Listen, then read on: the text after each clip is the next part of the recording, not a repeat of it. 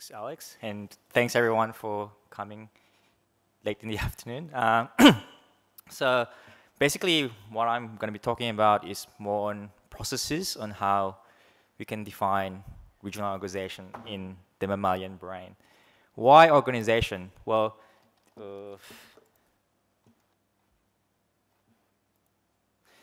mean, in all the analysis that we're doing, it's in the crux of multiple species and modalities, the understanding of how the brain is organized into distinct regions. And this goes back to when Brodmann created these areas, showing that you can partition the brain into these discrete, isolated regions, and these regions would carry on some very specialized identity to support our function and behavior. So over the last century, we've been trying to find ways to optimize how we can define these areas in the brain. And the typical way of doing this is by using histology. And there's been a lot of fantastic work over the last couple of days on how we can properly use histology to define these areal boundaries. So the typical way is to use cytoarchitecture or myeloarchitecture or chemoarchitecture. But obviously, 20 years ago, these things are not available in human in a high resolution sense. So we rely specifically on the use of using brain imaging.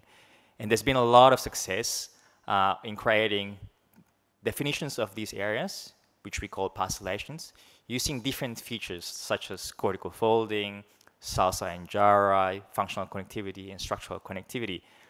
But I don't know about you, but every time I write a paper and then you create and choose your parcellation, a reviewer will always ask, have you tried it with another parcellation?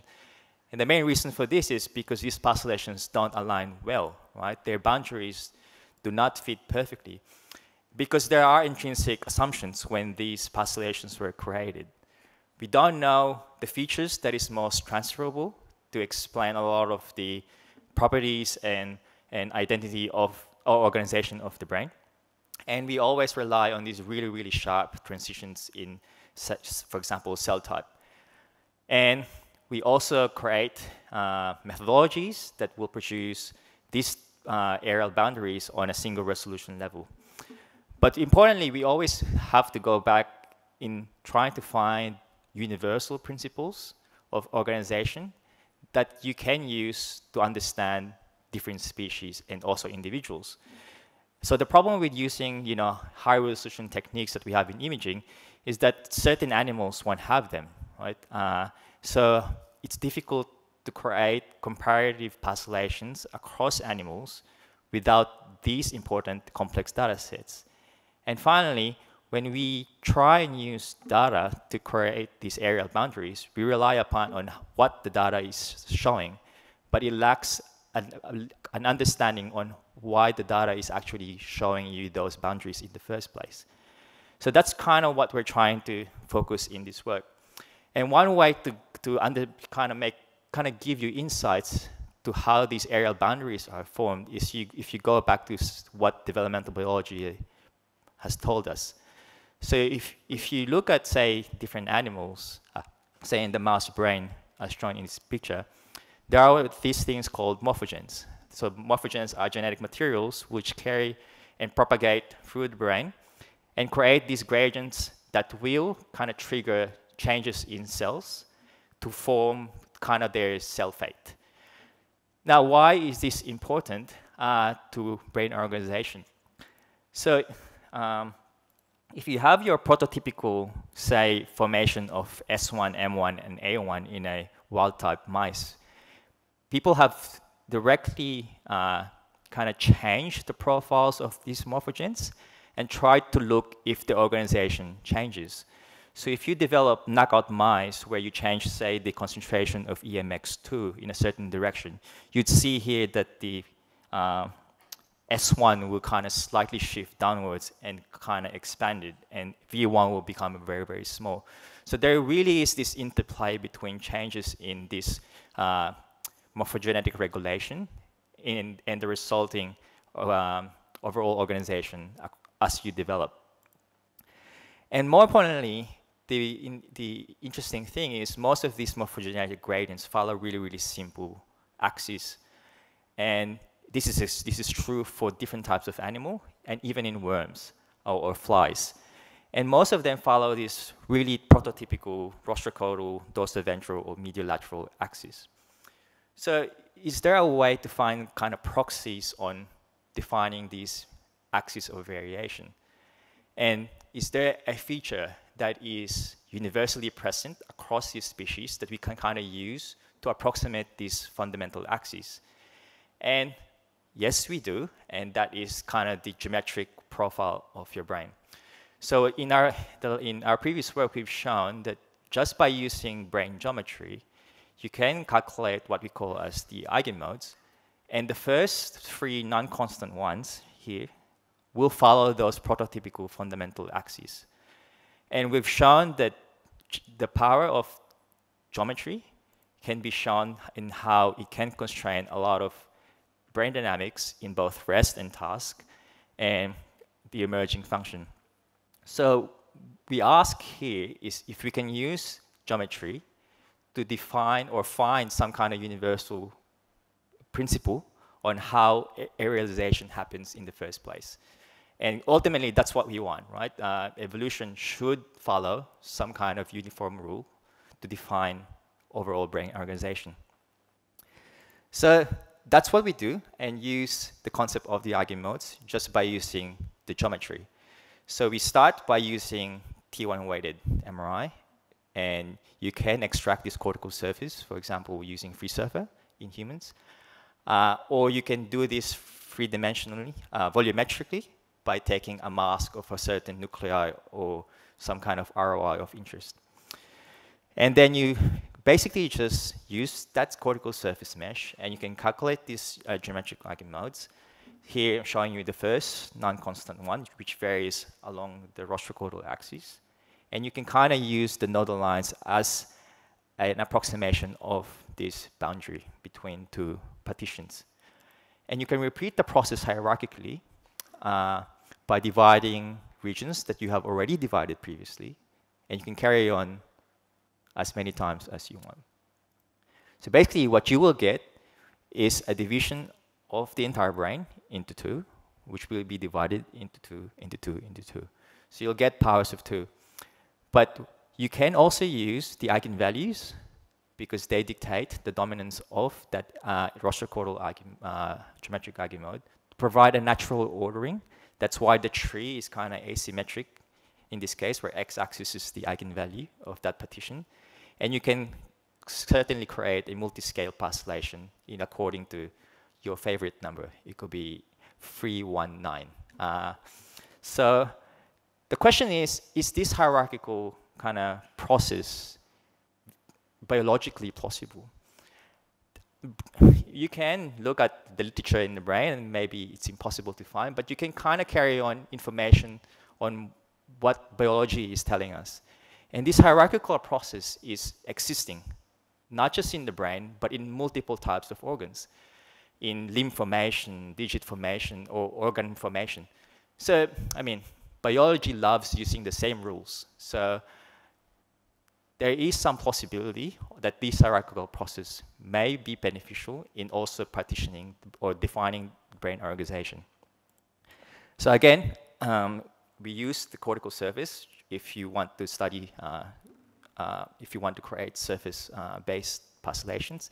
And you can create these multi-scale parcellations, and you can choose the appropriate scale according to some question of your interest. Now, the question is how you validate this approach. And the problem is, again, we don't have ground truth. So what we do is to compare it with existing parcellations and kind of measure how good it can capture different biological properties in the brain. So say we start with this existing Brodmann parcellation, and we create a geometric parcellation with equal number, so you have a fair comparison. And we try to extract as many of these parcellations as possible, but we tried to be a little bit selective and make sure that we kind of sample the different parcellations based on different techniques, such as histological based, anatomical based, hybrid methodologies, or even just functional connectivity based derived parcellations. And most of the time, when people create new parcellations, the only way to validate it is to calculate how homogeneous those regions are. Because the assumption is if the boundary is most likely true, if the points inside those boundaries will have similar profiles. That's what homogeneity is. But most of the time, we rely on single unimodal feature, such as functional connectivity. In here, what we want to do is to simultaneously compare the parcellations across diverse kind of biological properties. In here, we compare in human about 245 of those. So what we want to do is to compare the homogeneity of geometric parcellations with existing ones. And this is what I'm showing in this plot. So in the y-axis is the parcellation, and the x-axis is the different maps that we're trying to compare. And red means that the geometric parcellation is producing more homogeneous regions than the existing ones. And you can see that, again, using T1 weighted and just based on geometry, it's kind of doing well. And if you look across the different maps, you see that, again, it doesn't win all the time, but again, it's using one feature to capture all these biological properties at once. So, and the interesting thing is because the approach is simple, it is actually very generalizable. So I've shown you the way to do it on the human cortex, which is surface-based, but you can do this in volume-based and other animals as well. And that's what we have done. So you can do this in macaques and marmosets, and you can also do this in subcortical nuclei. So you kind of get your nuclei of interest. And you can also do this in the mouse isocortex if you want to. And what we have found, if you do the same experiment of comparing the geometric parcellations with the existing ones in terms of homogeneity across diverse maps, we find that indeed the geometric parcellations really, really do well, even across these different species. Again, it's a one-stop approach, right? And we went a little bit further and asked if we can extend the approach to create parcellations in animals that don't have existing ones. And we can, and that's what we have done, thanks to the data provided by Schwartz et al. In 2023. And we have done that across diverse mammalian species. And for us, this is kind of cool because it provides a really good first parcellation for species without multimodal data that you need to create really sophisticated parcellation schemes. And lastly, I will go back to the mechanism, because obviously I started the talk in asking how do we describe processes, or how do we find processes that will describe how these areas develop in the first place. So we go back to that morphogenetic analogy that I kind of glossed over a while ago. And what we have done in here is to kind of mimic this morphogenetic mechanism. So what we do is to kind of create place multiple morphogens in different regions and kind of run a reaction-diffusion model process that will, so the morphogens will diffuse along the cortical surface, and you can kind of track how the concentrations of those molecules compare with each other. So what we found is that if you follow the first, if you just run the first process, the steady state solution of that reaction diffusion process, the one I'm showing above, and the initial parcellation you get by splitting the brain into two, the one below, almost perfectly matches what the geometric parcellations are giving you. So, and this is true, actually, regardless of where you put the morphogens.